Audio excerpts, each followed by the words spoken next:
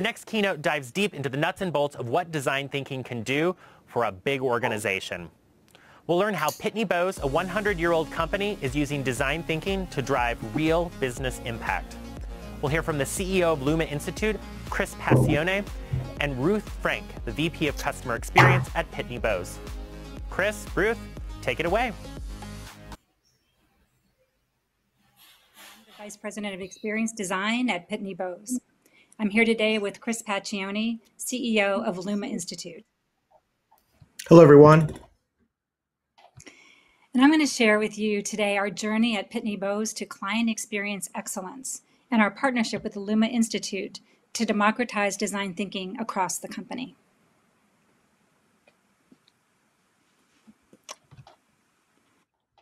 At Pitney Bowes, our mission is to reduce the complexity of shipping and mailing.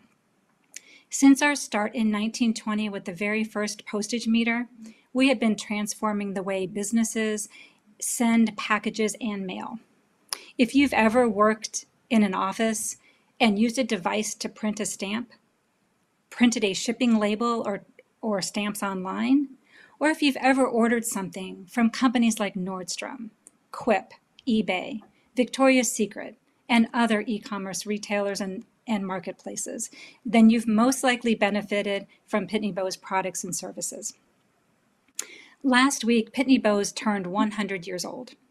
And in the years leading up to this milestone, like many long-standing companies, we underwent a digital and business transformation so that we could stay relevant in the modern digital world. Our products, services, technologies, and business models all changed so we could keep profitably delivering relevant value to our clients. At Pitney Bowes, we have a great culture, starting with our core values around doing the right thing the right way. But we realized that there was something missing, true client focus. And without that, we were delivering client experiences that fell short. Clients were getting frustrated, and we knew that without action, they would start to leave. Today, we have a client-centered innovation program based on design thinking, and we see tremendous energy and momentum. People love it. They get it and they want more. We have over 125 design thinking practitioners as well as advanced facilitators and instructors across the business. That energy is driving more human-centered innovation. Employees have told us that we are a more client-focused company than ever in our corporate-wide employee engagement survey, a significant difference year over year. And this change in behavior is leading directly to outcomes for our teams and clients. This hasn't happened overnight, and we still have a way to go.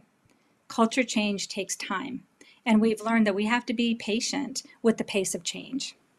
But we've built a strong foundation, and we're excited to see how this program drives the culture change that we need as we enter our next 100 years. So getting to this point has certainly been a journey. Going back to 2018, we had a small team, limited bandwidth, and a small budget. To get started, we needed a strategy, a partner, and executive support. We already had an experienced design team known across the company for helping teams craft great client experiences. This team was already using the principle of design thinking every day, but it wasn't enough. We needed to bring along teams and leaders from across the company so that we were all practicing human-centered behaviors every day in every way. We needed to democratize design thinking so that people would have the mindset, the skills and tools to bring design thinking to their everyday work. But we learned that our stakeholders didn't really care about design thinking per se. They cared about the outcomes that a culture of design thinking would create, like client satisfaction, operational efficiency, and revenue, key elements of our strategic transformation. So we needed to articulate a clear purpose that our senior leaders would understand because it was tied to results. So armed with this, we rolled up our sleeves and got started by sharing credible industry analysis that ties client-centered methods to business results, and that a focus on the customer pays off in a tangible way. Forrester has found that a group of client experience leading organizations outgrew the revenue and stock performance of their CX lagging competitors by more than 5-1. In addition to revenue, these CX leading companies increased customer acquisition and retention and recognized higher cross-sell and upsell opportunities than their lagging competitors. And firms who practice client-centered methods reduce design and development time by 50 to 75%. They yield faster time to market, encourage an empowered and engaged workforce, and have stronger internal processes. With growing buy-in for client focus throughout the company and executive sponsorship, we established a Client Experience Center of Excellence in CX Council so that we could establish a corporate-wide vision and engage CX leaders from various functional and business areas across the company. We identified key capabilities which were critical to executing on our vision, such as an omni-channel strategy, innovation methods, strong data and analytics capabilities, reporting, voice of the client, culture, and collaboration.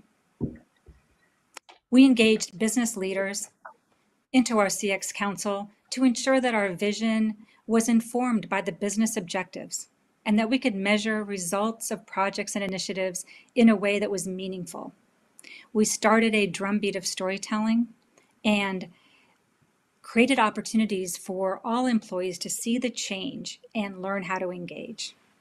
We want to see a culture change from client-focused to client-centered to client-obsessed.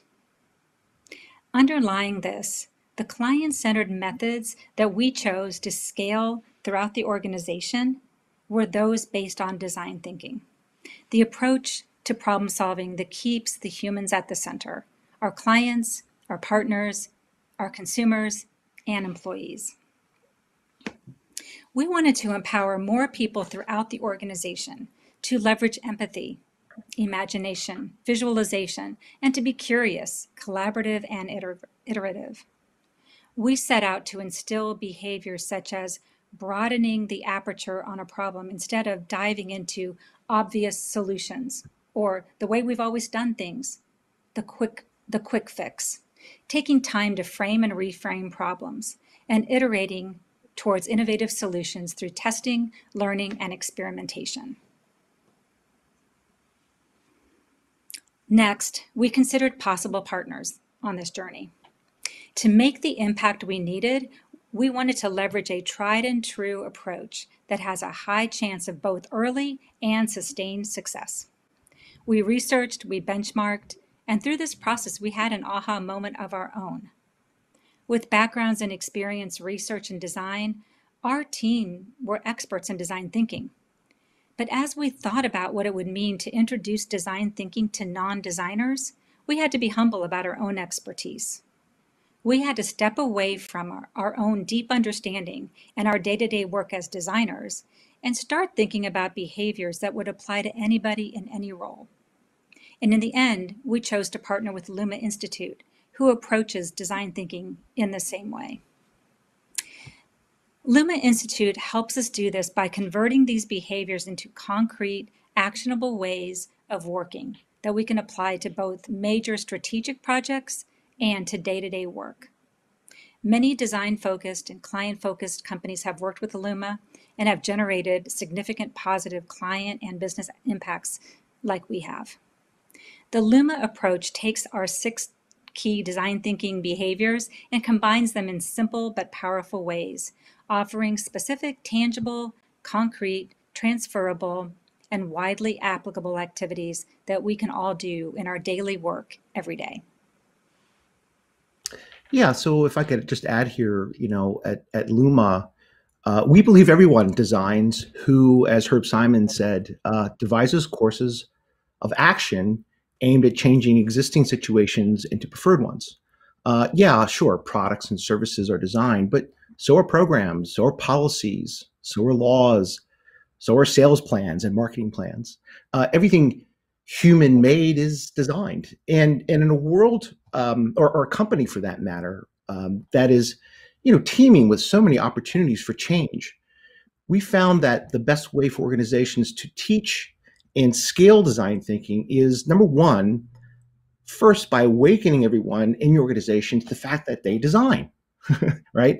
And Ruth, if you would kind of go to the next slide, and two, teaching them a flexible system of universal design methods that can be applied in all kinds of situations and work processes to just about any design challenge that they face. Now, many organizations teach design thinking as a process, but we believe in doing so, they run the risk of reducing what is actually a mindset that needs to find expression in one's daily work into an orthodoxy that can only be used in a specific way or for specific problems.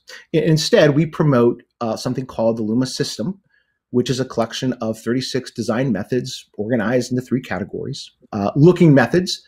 These are methods for observing human experience, which helps teams keep their work human-centered. Understanding. These are methods that help teams analyze and synthesize, which helps teams make sense of complex situations and problems.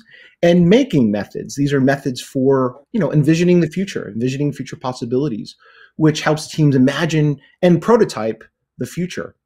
And what we do is, with our clients, is customize programs with them that teach people how these atomic techniques can be combined in a variety of ways and used in work situations, in a variety of work situations, to help people, empathize, question, be visual, imaginative, iterative, and collaborative, whether that's a Google design sprint or a brainstorming session or simply a weekly stand-up meeting. Thanks, Chris. And so we've been introducing skills to the organization as part of our client-centered innovation program.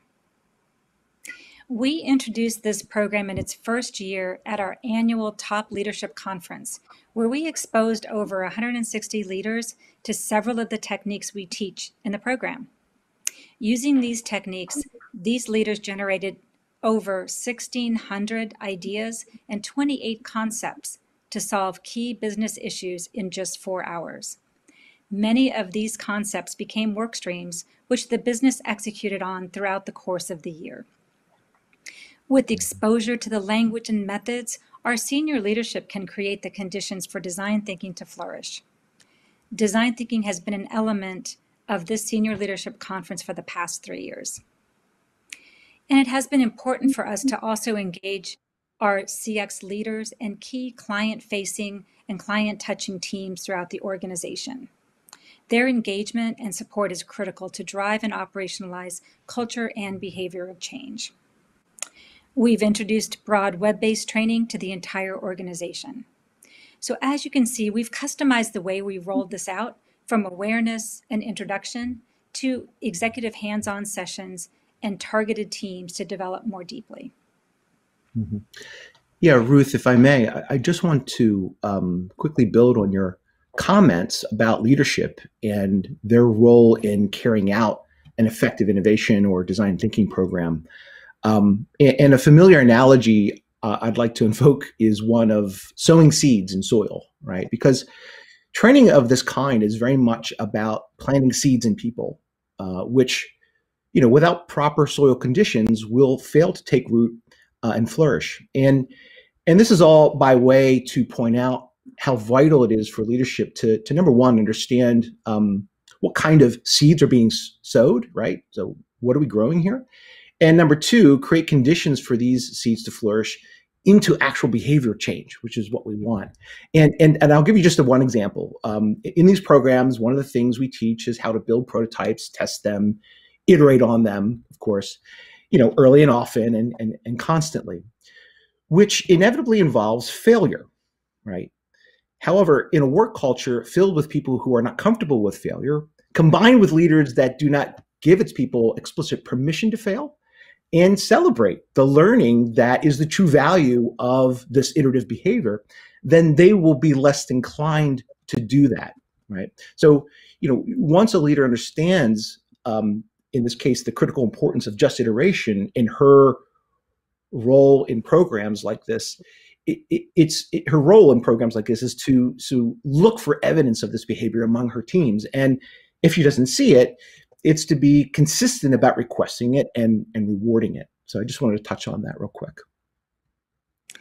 Yeah, thank you, Chris. It's so important, and it's really part of the culture change that we're aiming to keep going with, is around taking risks, but learning, failing, but then taking those learnings and insights and moving forward. So how have we rolled this out at Pitney Bowes? Well, we started together with LUMA in planning an initial pilot program. These were energetic 2-day workshops followed by a series of coaching sessions. And we were very careful in selecting the 40 participants for these pilots. And the choices we made helped solidify our executive support. So first of all, there were no designers in the pilot program. We wanted to reinforce the message of democratization and applicability to all parts of the organization. We also selected participants who were interested leaders, critical thinkers, and in some cases, skeptics, who would be honest with their feedback and tell us if they believed this approach was a good fit for Pitney Bowes. First, we pulled in key people like our head of learning and development, whose expertise would help us and whose support we definitely would need. Secondly, we pulled in client-focused leaders from many functions and business areas who we thought would be most vocal once they'd gotten their feet wet. Third, we invited cross-functional teams who regularly work together, increasing the chances that they'd bring design thinking back into their everyday work. The pilot sessions were fun and ultimately were a success, but there were aha moments. There was pointed and honest feedback. People experienced problem solving in new ways, and they agreed that with tweaks, this was a good fit for our organization and we should continue. And coming from diverse functions and teams made their votes far more compelling than if they'd come from our design team alone. We asked our pilot practitioners to apply design thinking to the business problems that they were tackling and share their challenges and wins. One team, through journey mapping, ideation, and prioritization, was able to reduce the complexity of one of our client onboarding experiences, reducing the onboarding time from 2 days to 10 minutes, increasing business value and delivering a frictionless client experience.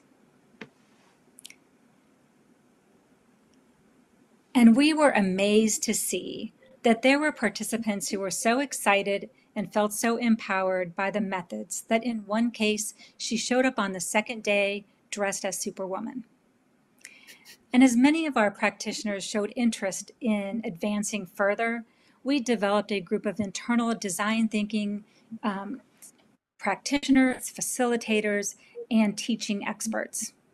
We continue to partner with LUMA's fantastic design thinking coaches and instructors, but we share with LUMA a goal to create enough in-house expertise that we really own it here. Many on our own experienced design team were already experts, but we needed them to also use the same shared language and to have experts beyond that one team. So we're offering pathways for advancement within the program. Our instructors and facilitators are now starting to teach and coach our next generation of design thinkers. Yeah, this is great. I absolutely love this picture. And I just want to add, if I may, our mission with every client is not to be a training company for them, but rather an accelerator for them. For us, success is signaled when our clients are empowered to the degree that they stop relying on us for training and begin to fine-tune the programs we help them stand up and leverage the people we've trained to teach and help others. And when this happens, LUMA happily transitions to a more support role. And we do this because we have found that companies trying to foster design thinking across its work culture fare much better when they shape how they are teaching to conform with their specific culture and industry, and engage key internal stakeholders in the proliferation of these practices. Absolutely. You know, we also found that it was important to, in order to make design thinking stick, we need to keep things relevant. And we did this with a drumbeat of storytelling within the curriculum itself. As people came through the program and applied design thinking to their work, we began incorporating stories, like the one I shared earlier about simplifying that onboarding experience, back into the curriculum. And we started to talk more about how design thinking relates to the processes and methods that people were already using in their day-to-day work, like Lean Six Sigma and Agile. We found it was easier for people to see the relevance when taught in the context of a problem and business space that they could relate to. We also showed relevance in the way we executed the program itself. We drank our own design thinking champagne and designed the program as a service, just like we would for clients. The trainings and workshops themselves were human-centered in the way that they help people learn. We considered the whole experience, from the tone of our emails to the gluten-free options provided at the workshop lunches, to humanize every touch point. Our participants experienced what it feels like to be part of something human-centered as they were learning. So we articulated purpose, got started, and focused in pockets to make it stick, and are finding that it is working. First, we see tremendous energy and momentum. People love it. The vast majority rate the program at a 9 or 10 out of 10 based on likelihood to recommend. It's kind of our own LUMA Net Promoter Score. And we are continuously asked to speak about design thinking to teams at the company, and senior leaders are asking how their teams can get involved. Set that energy, having more human-centered innovation, and we are getting internal and external recognition for it. Just last week, this program was recognized internally in our annual Innovation of the Year program as one of the 2020 Innovation of the Year winners for process innovation. Externally, the Design Management Institute and Design and Innovation Awards have recognized our program. We are deeply honored to be among the finalists in the Cultural Transformation category announced yesterday. Third, change in behaviors leading directly to outcomes for our teams and clients, and our design thinking adopters are generating these outcomes. Finally, these outcomes are helping to improve our relationships with our existing clients, acquire clients, and generate revenue. So it's working. But you know, we don't always get it right, and we are continuously learning. There are 3 key learnings that I'd like to share. First, go deep before broad.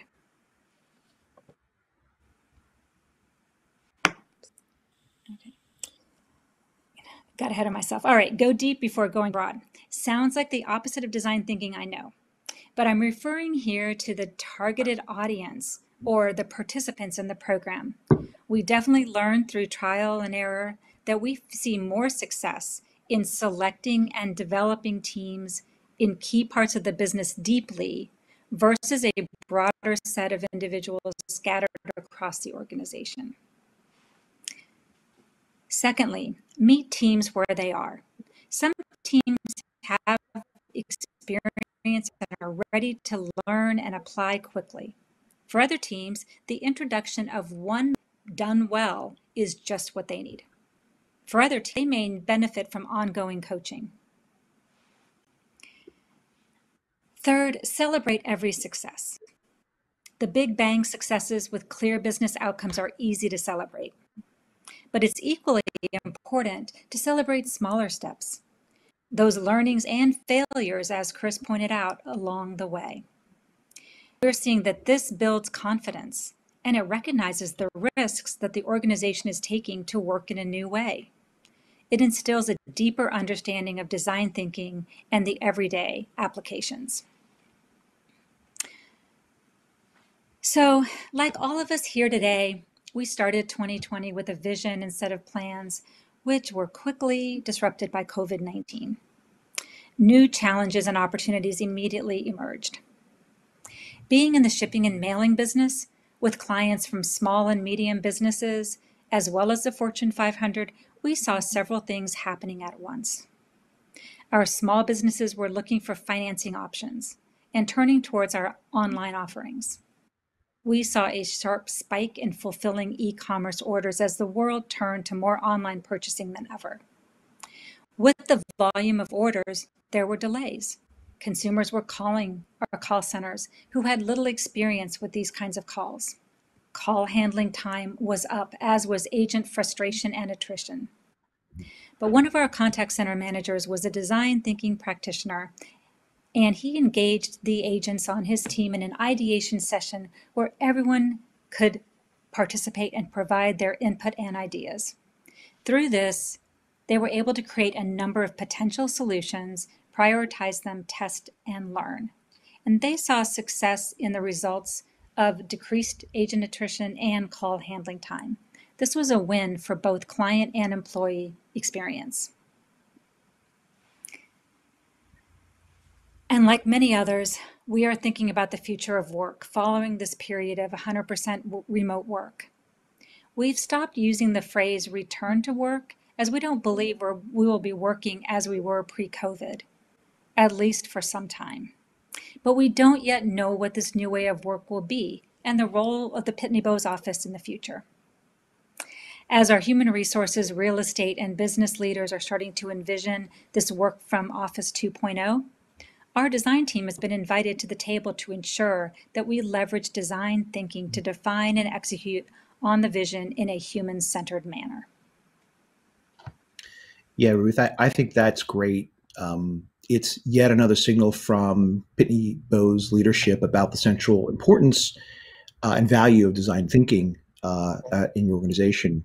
You know, the future of work is here, and that includes the need for better creative collaboration, no matter where you are working, in remote as well as in-person situations. You know, your employees certainly need to learn how to function in these new environments like Zoom or MS Teams or Mural or Miro. But more important than the tool or place their meeting or workshop may take place is how they are continuing to be empathetic, questioning, visual, imaginative, iterative, collaborative, and so on in them. You know, we live in a VUCA world, you know, volatile, uncertain, complex, ambiguous, and a world where design thinking is as important and relevant as ever. And your people have to be well versed in practicing design thinking, applying design thinking in multiple ways in multiple environments. So I'm happy to see this. Yeah, it's exciting to see the organization really embrace design thinking in many ways, and product innovation into experience innovation journey, and it will continue to be. But we are shifting culture and seeing results, and are grateful for our partnership with the LUMA Institute. Thanks for joining us today, and we welcome you to reach out, ask questions, and share your experiences as well. Have a great rest of the day and enjoy this amazing conference. Thanks, everyone.